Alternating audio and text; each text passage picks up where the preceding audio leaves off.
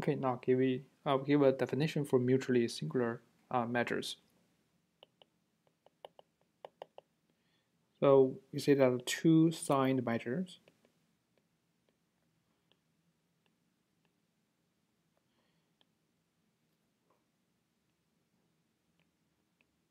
are called mutually singular.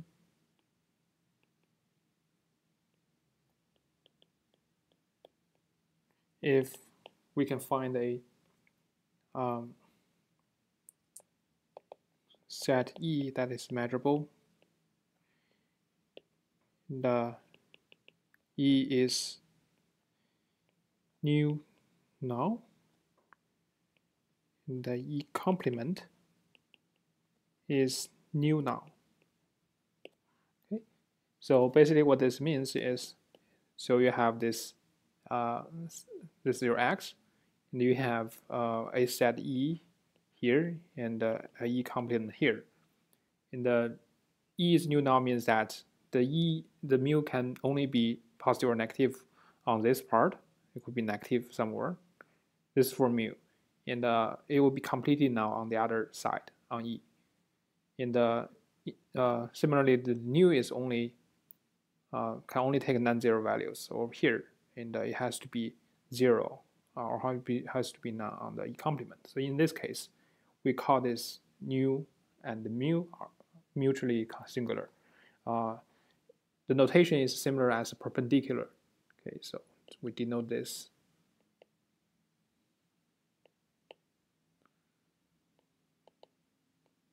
by this.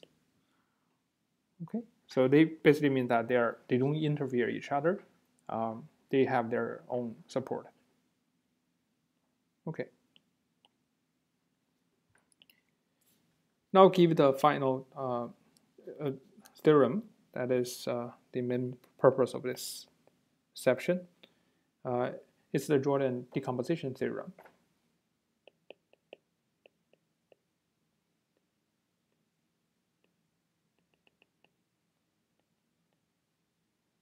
So the purpose here is to show that for any signed measure, we can decompose it into two positive measures. One, they are perpendicular to each other, and the signed measure is the difference of the two. Okay, it's like we separated a function. We have a function f, and then we write it as f plus minus f minus. Now we just have a signed measure nu, and we want to write it as this. And these two sets are perpendicular to each other, or mutually singular to each other. So that's our purpose right now.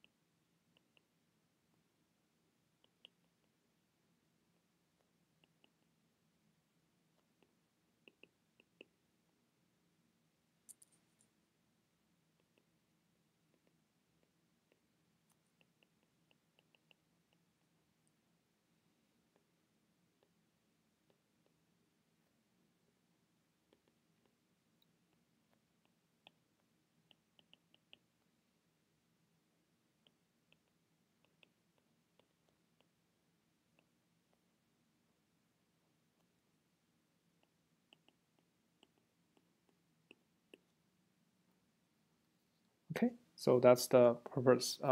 As we said, we want to decompose a signed measure into two positive measures, or just measures. When we say measures, it just means a positive measure by default. So we can decompose it into two measures such that these two measures are mutually singular to each other, and also the mu is just the difference of these two positive measures. Okay, and then also this decomposition is unique in the sense that we'll see later that if you have another pair of such decomposition, then for example you have another pair like this,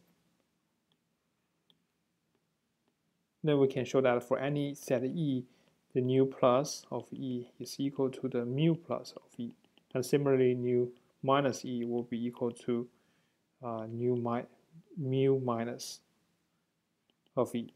Okay, that's by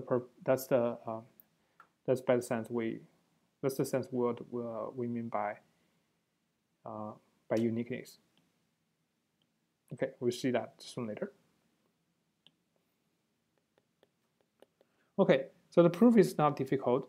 Based on the Hahn decomposition theorem we had earlier, we know that for this assigned measure, we can do a decomposition of the set X such that it can be separated into two disjoint sets, and the one set is nu positive and the other side is nu negative.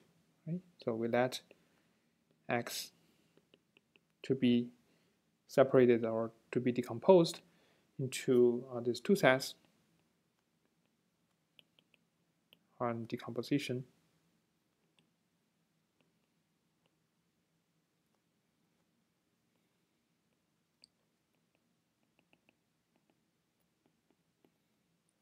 Of this set nu, of this sign matter nu. Remember that this decomposition is not unique. We can find another pair of sets here, but if we find another one, we know that these two, their symmetric difference will be nu null, and these two will also be nu null. Okay, symmetric difference of these two sets is also nu null. Okay, so the decomposition is not unique, but we will see that it doesn't affect our choice of the nu plus and nu minus. Okay, so as I said here, that the P is nu positive and the N is nu negative. All right. Okay, so now we're going to find out what is nu plus nu minus will be. So let's for any set E, we'll set this measure, we define this measure to be the measure of nu on E in the intersection of E and P.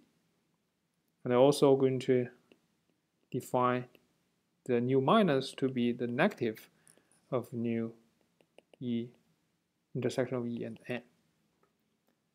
Okay, and then we can show that they're both positive, or they are both positive measures. The reason is we know that P is nu positive, so any subset of it has a positive measure in nu. So this must have this must be positive.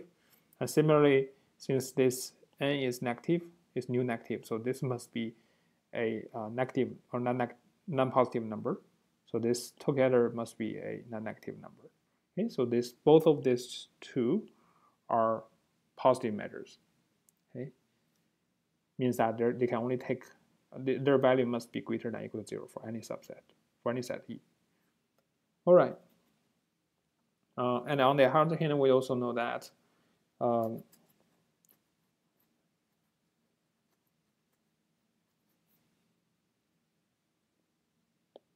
for any E in N, we know the measure of E, a nu plus of E is equal to the nu of E intersection of E and P. But remember that E is a subset of N, and N does not overlap with P. So this is just the nu of empty set. And we know this must be equal to 0. All right. So that means for any subset E of N, the nu plus takes the value 0. So that also means that this N is nu plus null. Okay, so N is nu plus null. Okay, similarly, the P is nu negative null. And according to our definition, we know that these two sets are mutually singular. So because we found such a set, P and P complement, or N and N complement, such that the only mu plus mu minus, they live on one of them, and they don't interfere each other. So that means these two are perpendicular, or they are mutually singular. All right, and as we just mentioned, we found such a pair, mu plus and mu minus, such that they satisfy this, and it's also easy to verify that this nu is just the difference of these two is because for any nu of E, we know that is nu of E intersection of E plus E and P plus the nu of E and N, because P and N they're disjoint union of X. Okay, and this part is essentially just the nu plus of E, and this part is negative nu minus of E. So that's why this is also true. Right? So we have both of them true. But now the only question left is that we decided we chose this decomposition, nu plus, nu minus, according to this Hahn decomposition. What if we have another power Hahn decomposition and we get another choice? Then we will see that this essentially we're trying to show that it doesn't change. The nu and nu plus and nu minus will not change. They're kind of unique. Okay, so let's say X is a decomposition of P prime and N prime. It is another Hahn decomposition.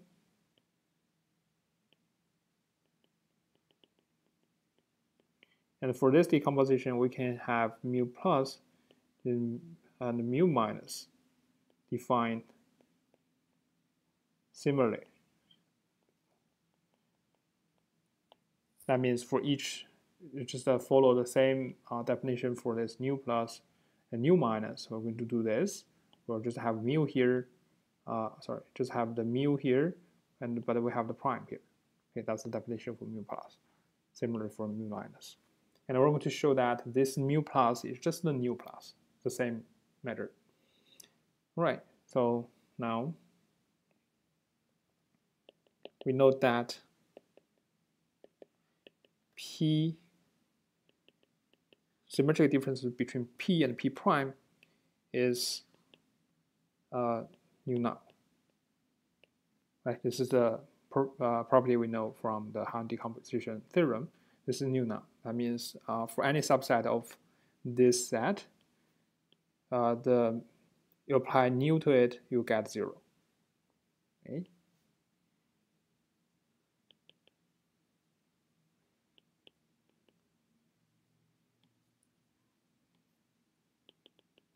So we know that for any set E,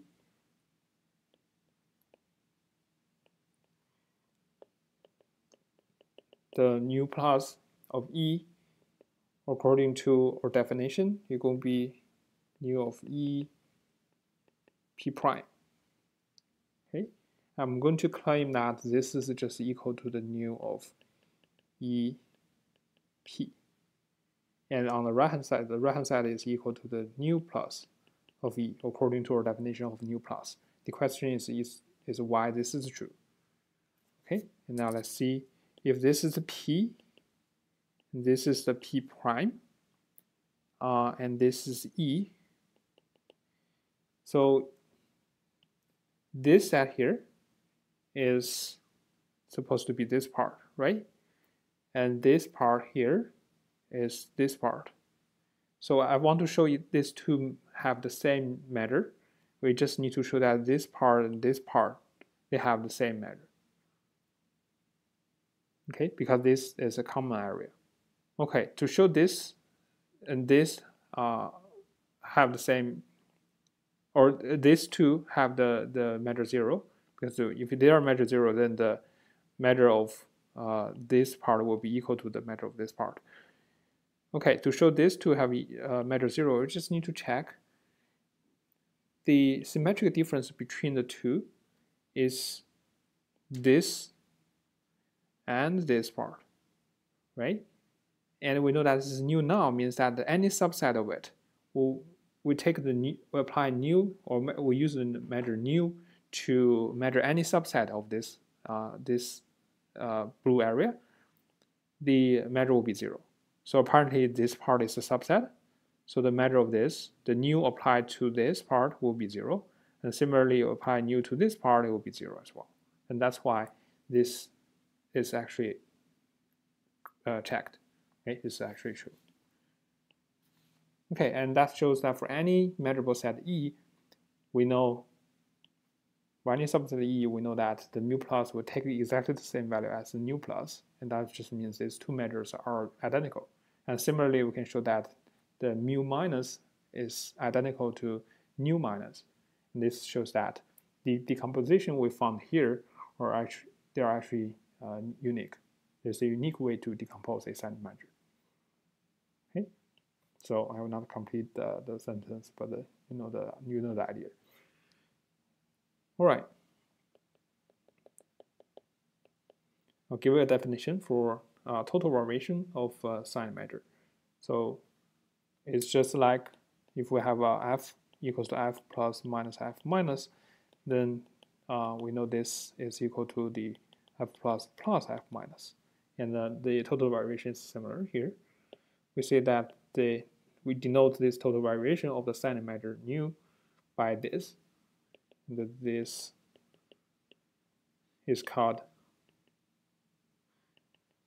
total variation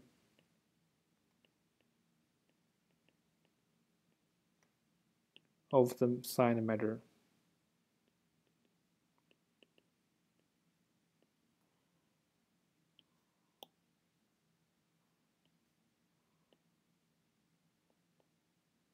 nu.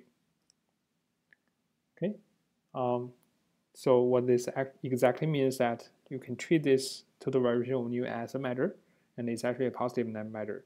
And if you want to use it to evaluate the measure at any set, we know this is just equal to the nu plus of E plus nu minus of E. Okay, this is what we mean. Or due to the definition of nu plus nu minus, according to the Jordan decomposition theorem, this is just the nu of the intersection of these two plus the nu of the minus nu of the intersection of these two. Okay, because on this part, this value is negative, or is non-positive. Okay, this is true for any E. Okay, this is total variation, and then we can also define the integrability with respect to a sign measure. So previously we have the integrability of with respect to a Lebesgue measure, which means that the f is measurable if it says L is measurable, or it's integrable if this mu is finite.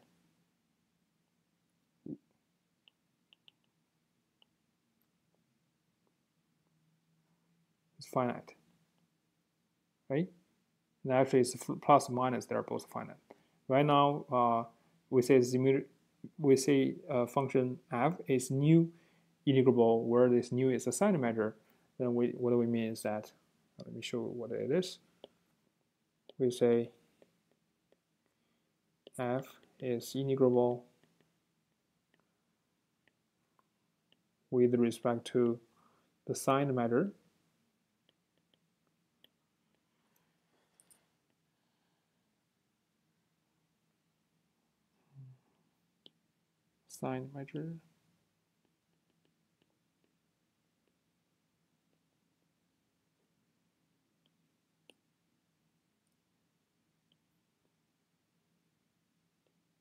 nu if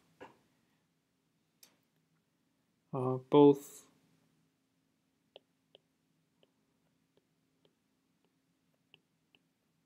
this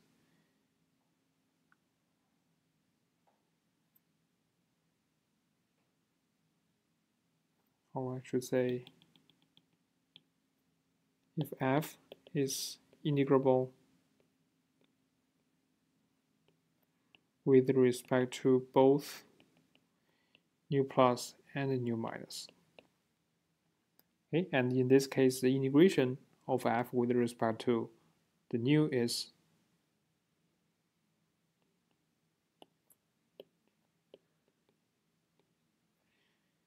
defined as, for any set E, for any set E, is defined as d mu plus minus d f d nu minus. Okay, because this f is integrable with respect to both these two, so we know this is a finite number, this is also a finite number. Actually, even if you take the absolute value, it's still a finite number. Okay, and we're taking difference of the two finite numbers, so everything makes sense. So everything is finite. Okay, so that's the definition for this. Okay, next, we're going to discuss an important result regarding the assigned measure. Assigned measure is called the Radon-Nikodym theorem. Okay, to do that, we first give a few definitions and a few easy results, and after that, we're going to prove the Radon-Nikodym theorem. Okay.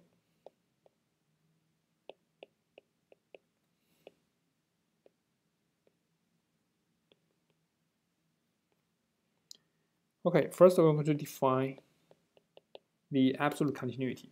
So we have discussed the absolute continuity for integrals. We say that f is integrable means that for any epsilon, there exists a delta, such that if you have a set E, if you have a set E with mu E less than delta, then the integral of f over E will be less than epsilon. Right? This is called absolute continuity with respect to the matter. This is the absolute continuity about integrals. And now we also have absolute continuity with respect to a matter. Since we have a signed matter, we can discuss its this continuity with respect to another positive matter. So we say a signed matter nu is absolutely continuous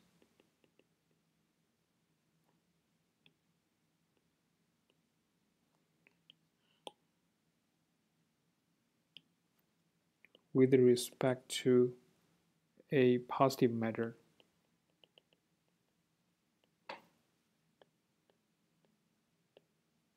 Nu, and we denote this by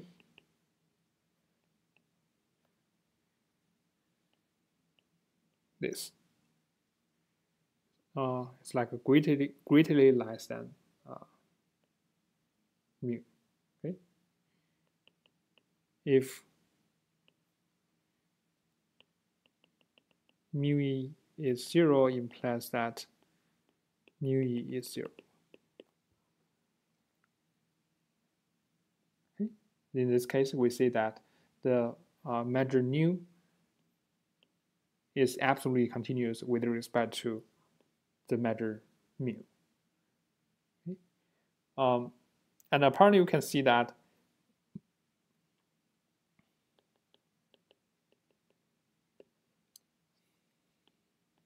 if we have this, then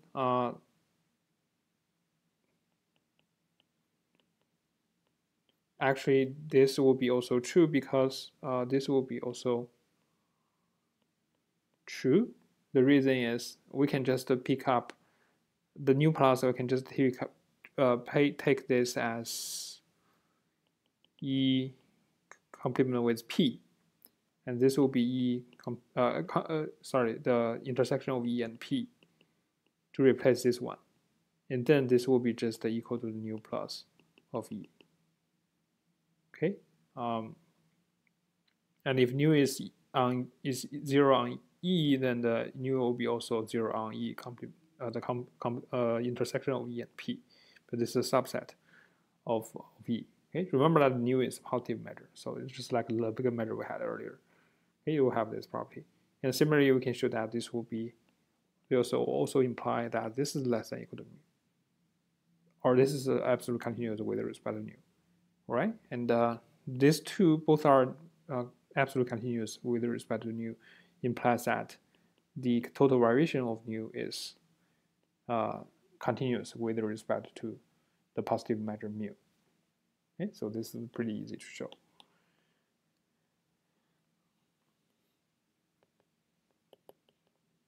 Okay, next I'm going to show a easy result. If we know the measure nu is mutually singular with respect to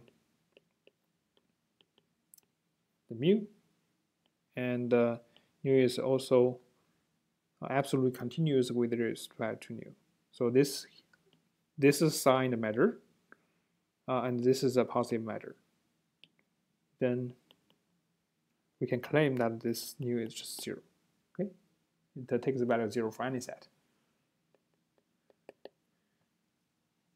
Okay, so the proof is pretty simple. Because we have these two are mutually singular, so I know that there exists a set E such that E is nu null, and E complement is nu null.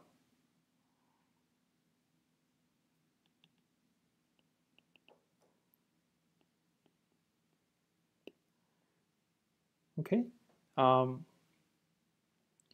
but so now we can see that if there's something happens, if there's any non-negative value of nu, it cannot happen on E because this is already nu null. So it can only happen on here. But on here, this is nu null, and nu is absolutely continuous with respect to that. So that will push this to be null as well. And that means this measure nu will be both null on here and on here. And that means nu is just null on the whole set. Right? And that will also imply that nu is just 0. Okay?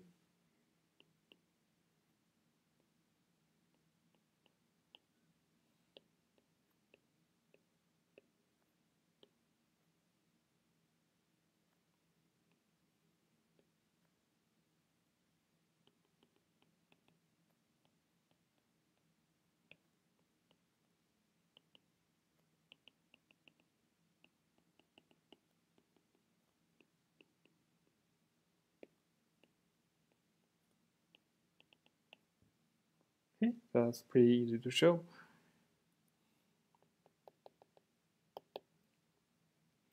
Now we're going to show that if nu is a signed measure,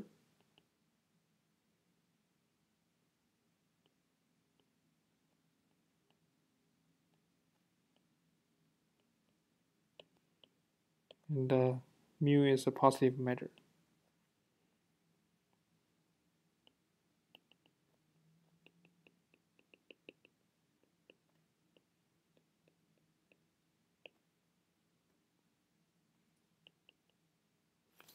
Then we have, we can show that a sufficient and necessary condition for nu to be absolutely continuous with respect to mu is that for any epsilon greater than 0, there exists a delta such that the measure of E is less than delta implies the measure of E is less than epsilon. Okay. So to prove this, remember that this is true even only if the total variation of this is also absolutely continuous with respect to nu. So we just, in this case, we just need to show the case where nu is total variation, or nu is a positive measure. Okay, we just need to show that nu is a positive measure. For this, it will be enough. Okay, so without loss of generality, assume nu is positive. Okay, and this is because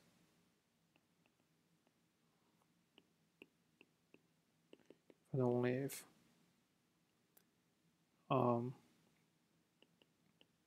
this is less than that. And also we know that for any set, the measure of this is less than or equal to the total vibration evaluated at E. Okay, that's why we can easily we can just consider the case where nu is positive.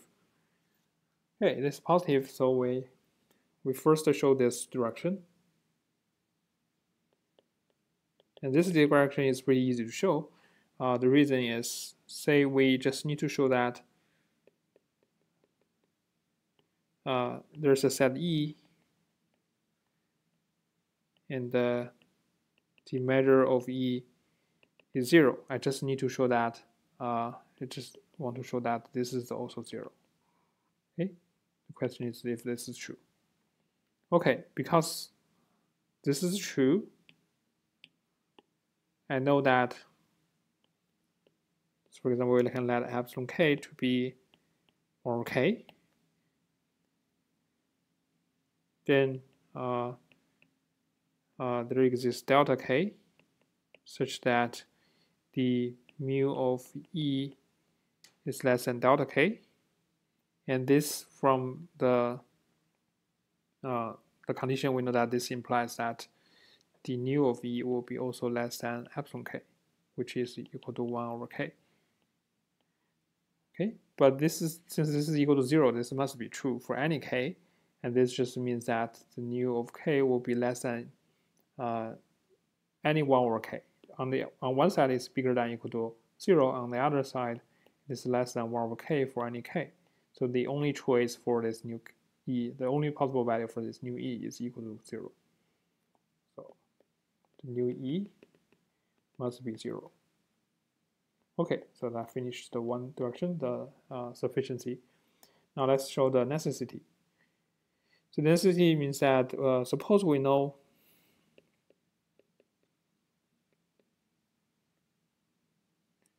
that nu is absolutely continuous with the respect to nu. We want to show this.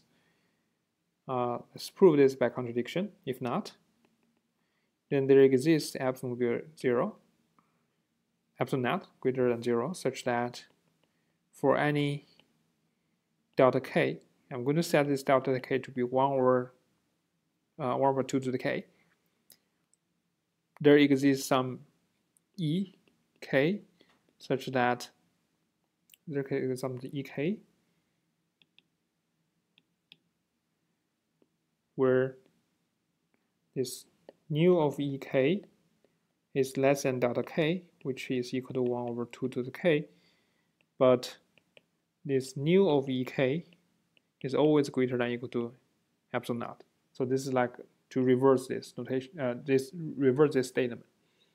Right? Now we consider this the upper limit of this sequence of sets ek. So let's say let fk to be the union of ej's for j greater than or equal to k. And we're going to let f to be the intersection. This is just like what we did at the beginning of this semester. This is our upper limit of the case. Right? So this is the upper limit of ek. Okay, so remember that this fk is decreasing sequence. This is decreasing, right? Since for larger k, we'll take a fewer set we'll take a union of fewer sets. So it's decreasing, but we know that for the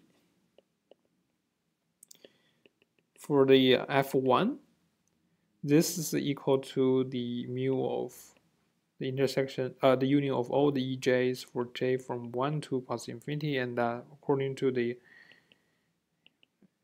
and we know that this is less than or equal to the measure of those sets. And remember, each one of them is less than or equal to 1 over 2 to the j. So it's less than or equal to, is less than sum of 1 over 2 to the j for j from 1 to infinity. So this is equal to 1. And that means the mu f1 is equal to 1. And that's why we can actually exchange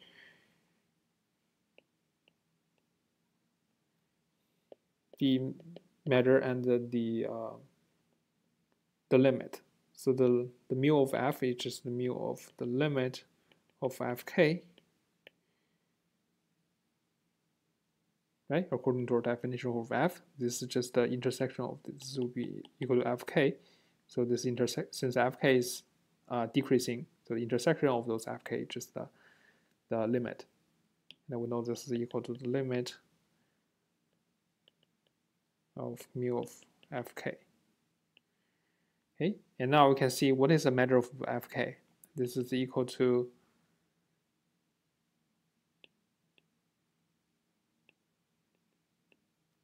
mu of the union of ek or ej, where j is from k to positive infinity. But I know that this is less than equal to, the limit doesn't change. Inside that, it's less than equal to k from 1, so j from k to positive infinity of nu ej. But this one is less than or 2 to the j. So everything together will be less than equal to the limit of the sum of 1 over 2 to the j, sorry, 1 to the k, I'm sorry, should be j here. But since I know that this over 2j is equal to 2k minus 1, 1 over 2 to the k minus 1. So that's why this is equal, less than equal to this. For k going to infinity, I know this is just equal to 0. Okay, so that just means that is equal to 0. Okay, and since we know that the nu is absolutely continuous with respect to mu, this equal to 0 means that the nu of this nu of f should be 0 as well. But we can see that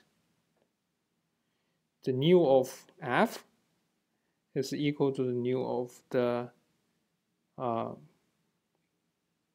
limit of fk, right? It's equal to nu of, I should say this, let me say in this way. The nu of fk is equal to nu of the union of j from 1 to j from k to positive infinity. So because the nu is, we assume it's not positive, so this means that it's bigger than equal to the mu of ek. But this is bigger than equal to epsilon 0. Okay, so that means for each k, the nu of fk is bigger than equal to epsilon 0. So we take the limit, is never going to be less than nu of 0. So this means that implies that the nu of f is also greater than or equal to epsilon 0. And this is a contradiction, which contradicts to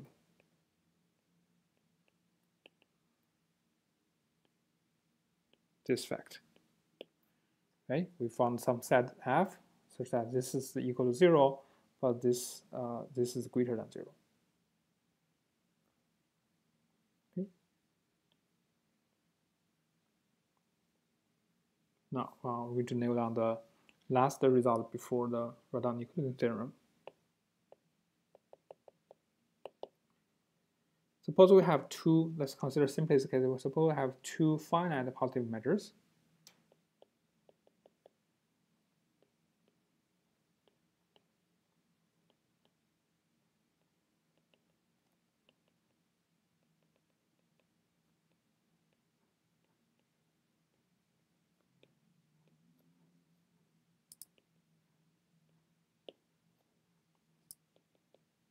Then we can show that either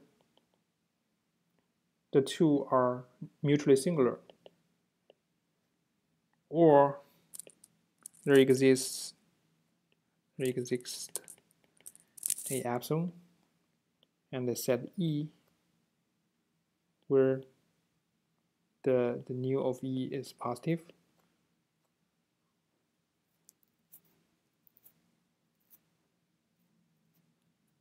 Such that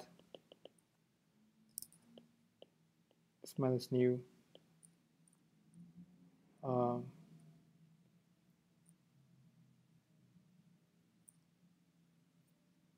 should say E is not just positive, but it's also, since right now the nu minus epsilon times mu will be a sign matter, not necessarily positive, but on this E it is positive. So these minus epsilon nu positive. Okay, so either of these two happens. Okay, so to show this, consider this mu minus 1 over k times mu. So this is a signed measure because nu and mu are both positive measures. But we take the difference of them, it could be a signed measure. And we consider, for each k, we consider the Hahn decomposition.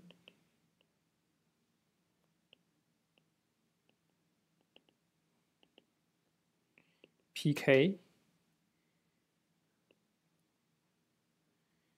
and nk.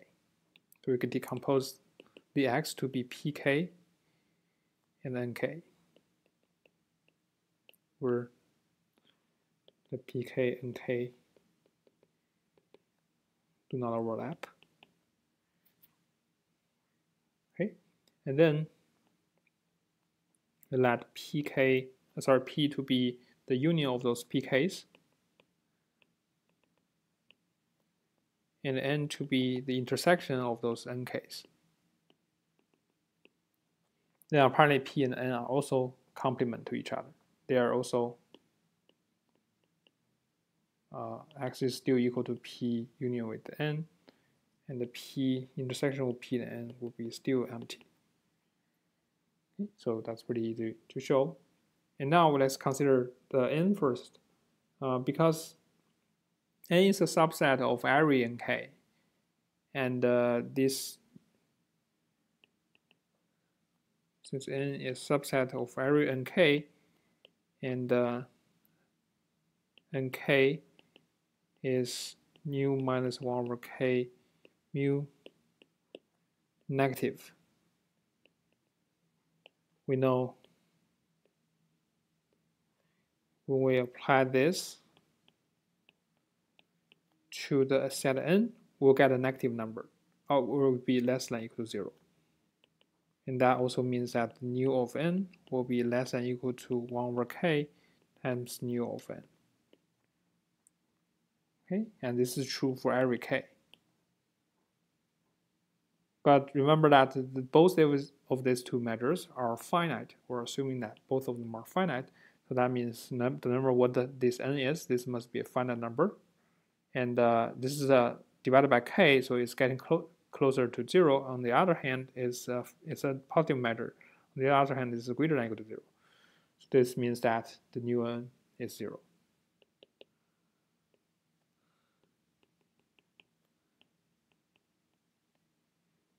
And it is 0 means that the n is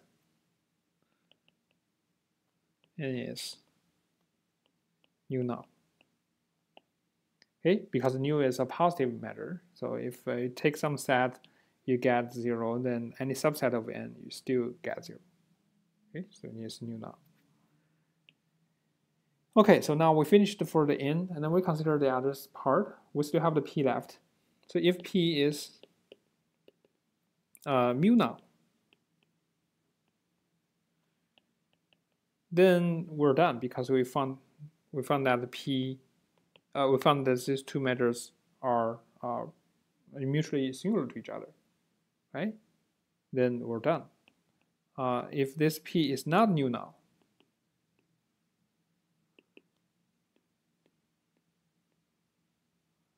then that means the nu of p must be positive. Again, this is because the mu is a positive measure. So it's either 0 or if it's not null on the set P, then that means that the measure of P must be positive, right? Otherwise, if it's equal to 0, then that just means that it's the P is mu null. Okay, then this must be equal to 0. So remember that the P is the union of those PKs. So it's the union of the PK. And so this is less than or equal to the sum of these PKs. The sum of this is greater than 0 means that at least one of them is positive.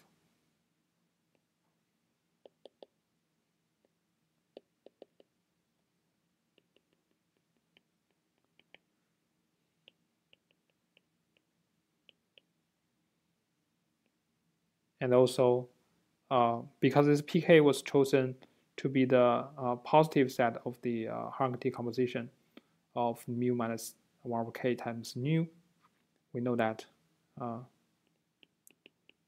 this is, or say that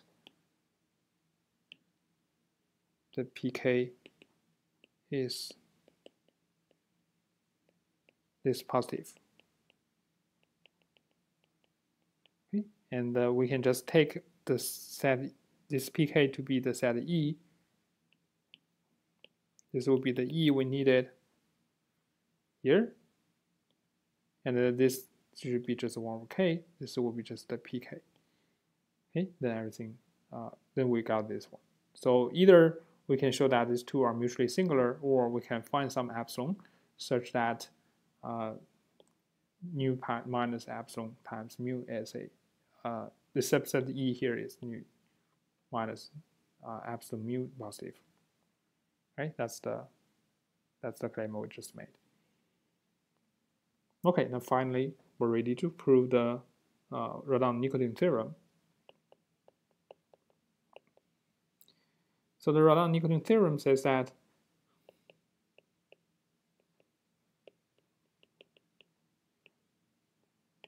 suppose we have a signed measure. Suppose nu is a sigma finite signed measure. Okay, still remember sigma finite means that the nu itself may be infinite, but we can partition the set X into a countable union of sets, and on each of those sets, the nu is finite. Okay? It's a finite sign, it's a sigma finite signed measure, and nu is a sigma finite measure, positive measure, or just measure, as we said. Just means when we say measure, it just means a positive measure. For example, nu is a bigger measure.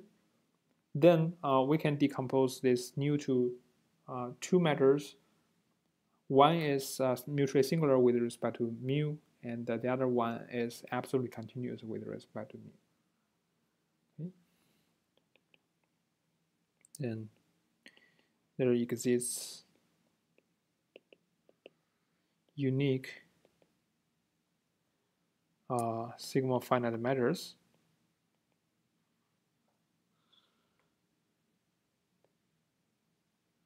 Sigma finite signed measures.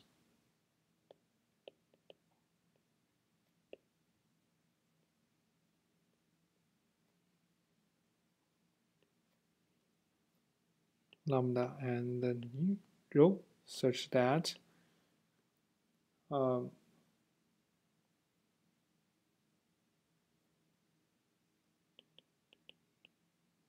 lambda is mutually singular with respect to mu, and rho is absolutely continuous with respect to mu.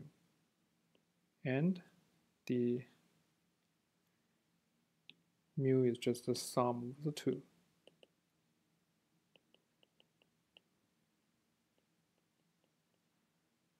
Okay.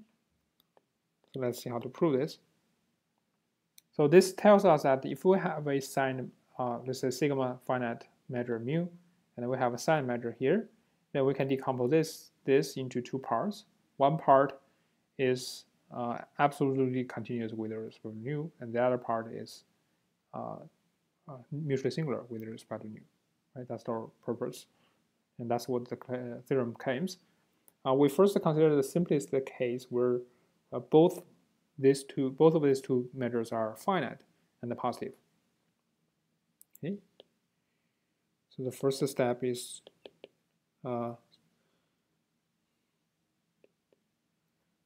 we consider the case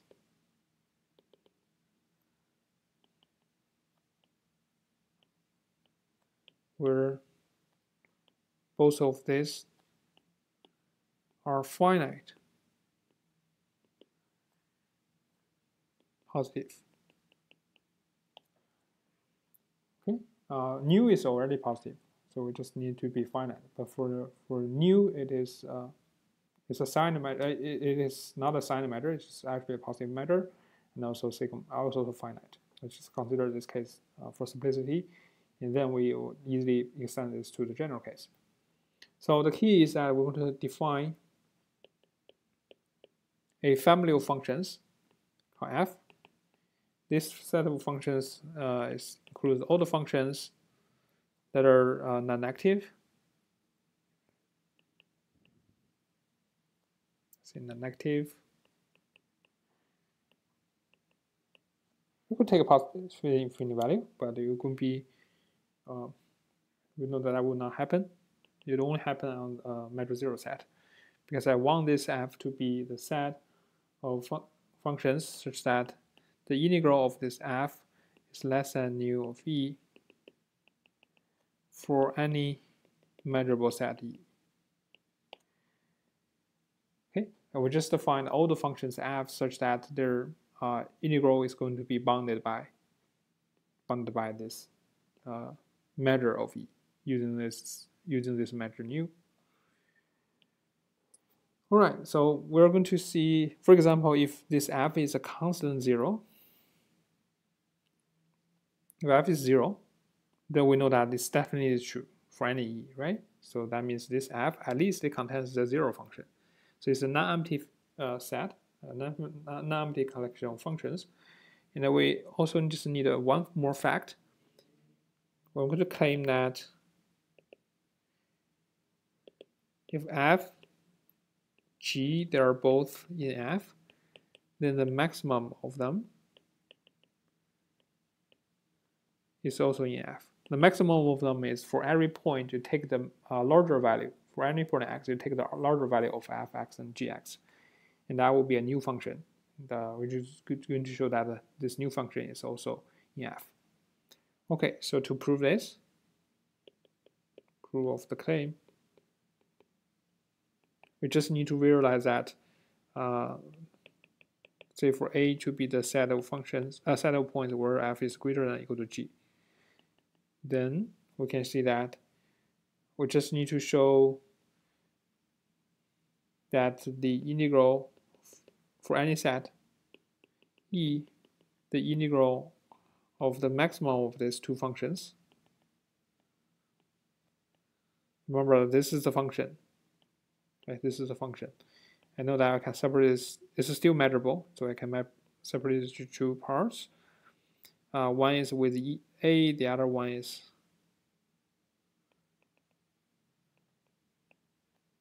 on the a complement.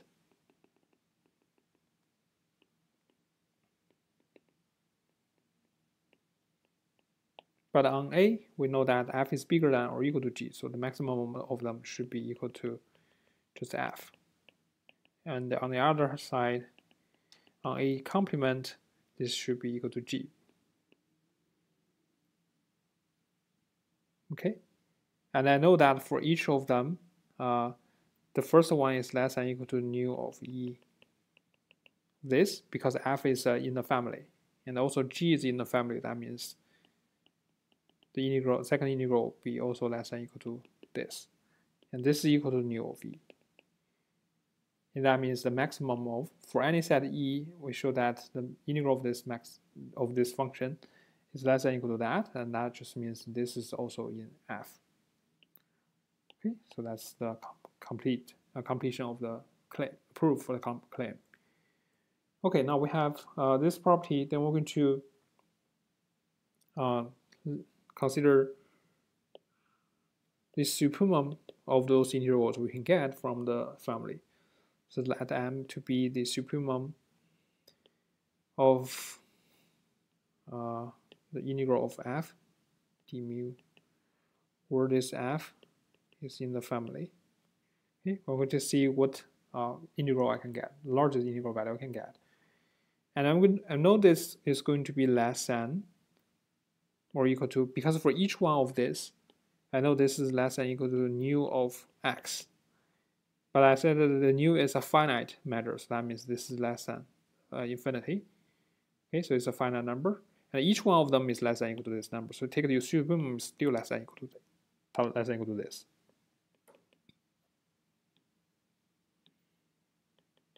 It's finite. So I know that M is a finite number. And because this is supremum, we know that there exists a sequence of functions fk that are in this family f, such that the integral of fk d nu is going to converge to m, okay, as k goes to infinity. Okay, now we just let we're going to show that we can actually reach to this m for some function. So we want to show there exists a function f in this family whose integral is actually equal to this m. Okay, to show that, just let the gk to be the maximum value of this f1 through fk. So it's fi for I from 1 to k.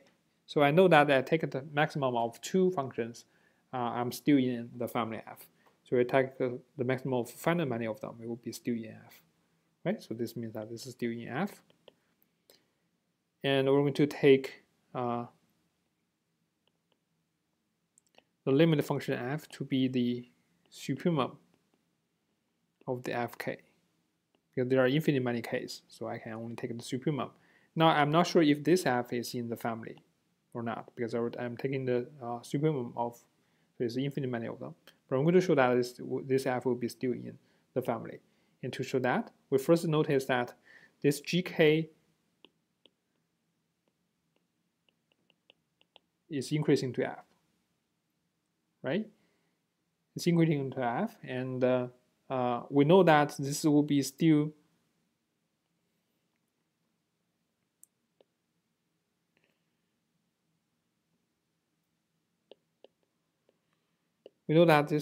this gk on the one hand is greater than or equal to fk, because gk is the maximum of from f1 to fk. Okay, we know by the Bappo-Levi, we know that the integral of gk is going to converge to the integral of f over x. But on the one hand, I know that this is equal to, or this is greater than or equal to the integral of fk. Okay, so now what we have is that I have two sequences. One is this, and I know that it's going to converge to m, and I know that this is less than or equal to integral of gk. And this is converging the integral of f. But on the other hand, I know that the integral of f must be also less than or equal to this value.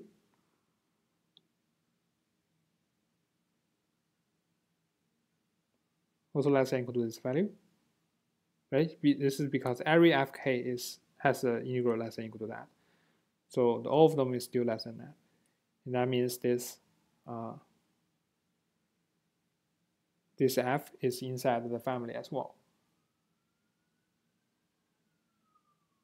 Okay, so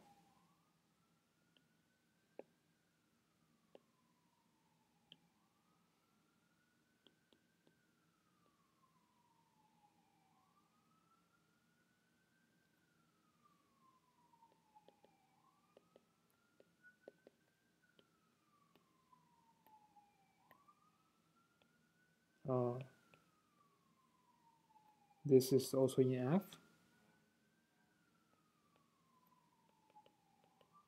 and the limit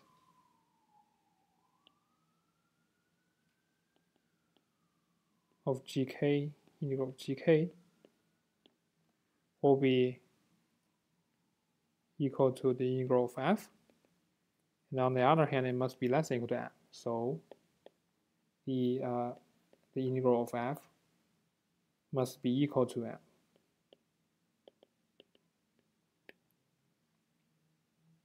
Okay, so with this f is actually will give us the absolutely continuous part, will give us this part. Okay, and the rest, whatever the rest, we'll define it to be the lambda part. Okay, so to show that, let's say define lambda e to be mu e minus the integral of f d mu for any e measurable e. Okay.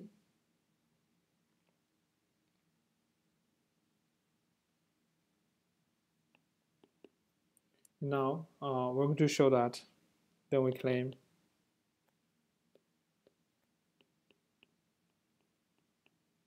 this lambda must be mutually singular with respect to mu. Okay, if not, then we know, as we showed in the previous theorem, we have two measures, two finite measures, and they are either so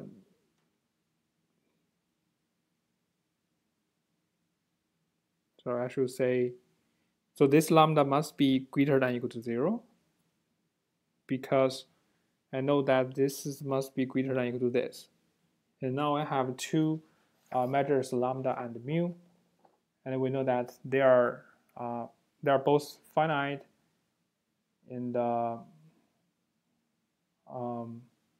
we know that from the previous lemma they are either mutually singular, or there exists some epsilon and some set e such that the measure of mu on this set is greater than 0, and the set here itself is mu is lambda minus epsilon times mu positive. Right now we claim that it must take the first case. This must be true, because otherwise we'll get a conclusion. We'll get a contradiction if it takes the other case. Okay, let's say that if not, then we know that there exists a epsilon and a such that the measure of a is positive, and the lambda minus epsilon mu is, and also a is this positive. So a is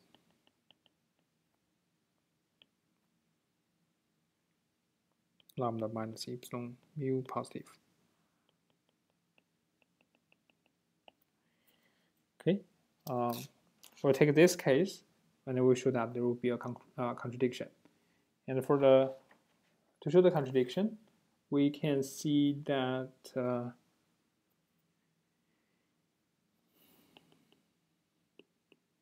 for any set E, we want to show that f plus epsilon Ca will be inside the family. And we're going to show that the integral of this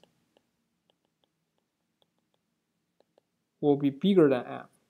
So it's in the family, but its integral is bigger than m. That's a contradiction, because m is a supremum of the integrals over the function in this family f. Right? That's where the contradiction will come from. And to show this, let's first check that it's actually in f. So to show it's in f, then we need to show that this must be less than or equal to the nu of E. Okay? Well, I want to show that this is eventually less than or equal to nu of E. Okay, so now let's look at this one. Separate this E to two parts. One is with A complement, the other one is with A complement of F plus epsilon the A d nu plus E intersection of E and A F plus epsilon Ca d nu. Okay, now the first part, it's just to take the sum, the integral of F, and then the integral of this, and take the sum. But remember this, this is a characteristic function of A, so you take a value of 0 over this set. So this part is just gone. So I have the integral of F d mu, the intersection of this two sets, and then plus this part will be the integral of F for A plus the epsilon times the, because Ca is it's a constant 1 over this set, so this is just 1 over this set. That will be just the measure of this set. Okay, now the first one is because F is in a family, so this means that this is less than or equal to the nu of E A complement. And now let's look at the last two. Because the lambda minus mu E, the A is this positive, right? And so that means the lambda minus epsilon mu on E on the set A will be a positive value. Okay, sorry, it will be greater than or equal to 0. It's positive, so at least it's greater than or equal to 0. We don't know. Oh, I think that would be enough. And then this is equal to lambda of A minus mu E epsilon of mu A. But lambda of A is defined to be here. So that means it's mu of A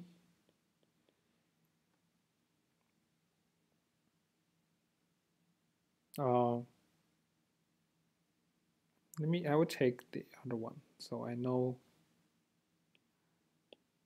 it is A is mu positive. So is this positive? So I know that a subset of A will have a value greater than or equal to 0. So this is equal to lambda of E intersection with A minus epsilon mu of E A. And according to the definition, the first term is equal to nu of E A minus the intersection of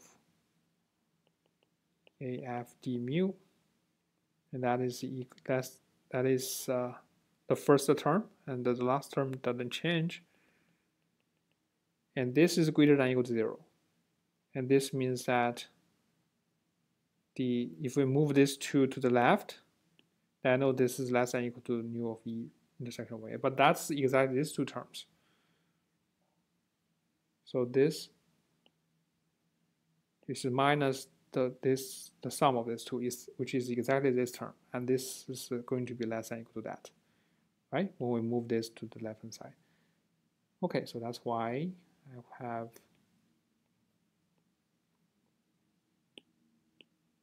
this is this sum of the last two terms will be less than or equal to this.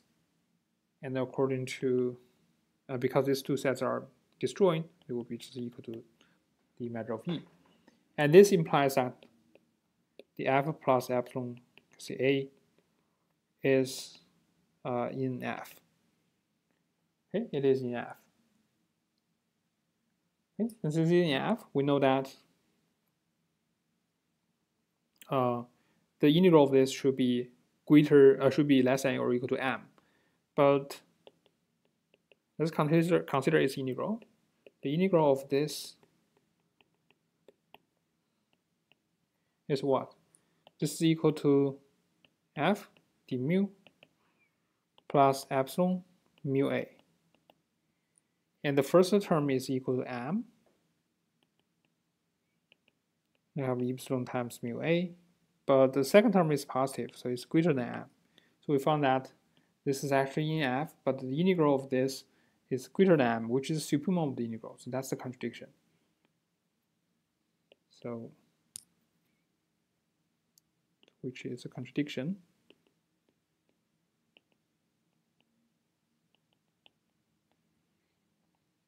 Okay, and this implies that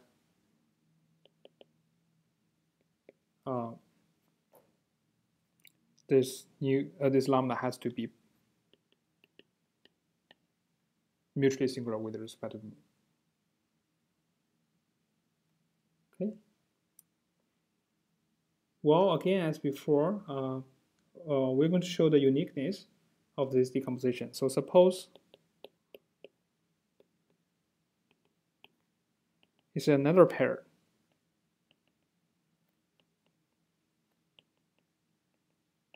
Or in other words, we can say that the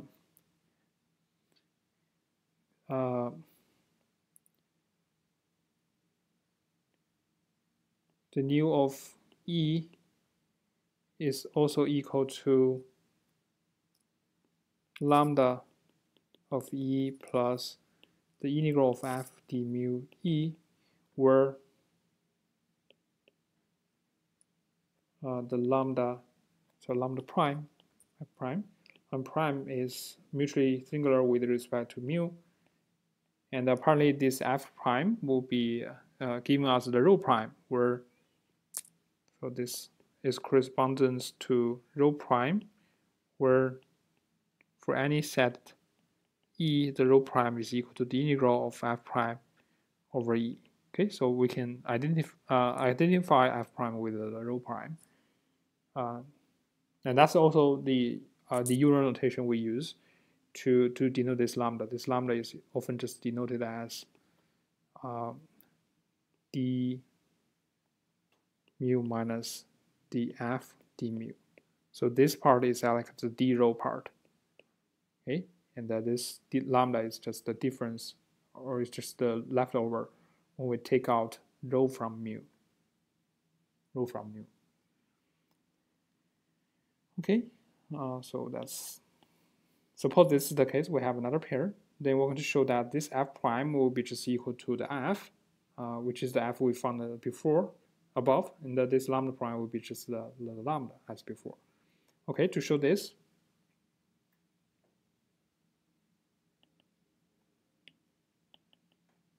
we can first see that this lambda prime, lambda minus lambda prime will be still mutually singular with respect to mu. Okay, and this is because we know that the lambda is mutually singular with respect to that, and also this is mutually singular with respect to mu. So for this, for example, we can find the E. For this, we can find the E prime such that the E is new now. This is new now, and the E complement is lambda now, right? And similarly, this is mu now, and this is the complement of this is lambda prime now, right? That's what we can get, and then we take for example, we take the intersection of these two, then this will be lambda, both lambda now and lambda prime now. So it's also lambda this now, right? That will be this now, and the union of these two will be still mu now, because mu is now on both of them. And now we found the decomposition such that the lambda minus lambda prime is mutually singular with respect to mu. Okay, that's how we can get this first one, and we can also show that this lambda according to our notation here, the d lambda minus d lambda prime will be equal to the d mu minus d mu prime, and it will be also f d mu minus prime d mu minus f d mu. Okay, and this is just take the difference of these two. Well, apparently the right hand side is absolutely, so this is still absolutely continuous, or this right hand side is still absolutely continuous function, continuous matter of mu. The reason is, again, you take the, as we said, this, you can treat this as a matter, and then the integral of this f prime plus f d mu, if this e, the matter of e is sufficiently small, this will be less than epsilon. Okay, full sentences that for any epsilon there exists delta, such that if this has a matter mu of e is less than delta, then this one will be less than epsilon. Right? This is because both of these are integrable with respect to mu. Okay, so this part will be the absolutely continuous with respect to the mu. So now we found that this lambda, on the one hand, it is mutually singular with respect to mu. On the other hand, we know that this lambda minus lambda prime is absolutely continuous with respect to mu because of this. Okay, so this is also true. So together with, we call this 1 and 2. So the 1 plus 2 implies that the lambda minus lambda prime should be just equal to 0. Okay, it is mutually singular with respect to mu, and it's also absolutely continuous with respect to mu. So that's why this must be equal to 0. And this is equal to 0 just means that the mu f prime is equal to f almost everywhere in mu. Okay, so these two are almost so because this will be this will be 0 almost everywhere. That just means these two functions are almost everywhere. So that means these two are actually equal, and these two are actually equal. So that's why this decomposition is actually unique. Okay, this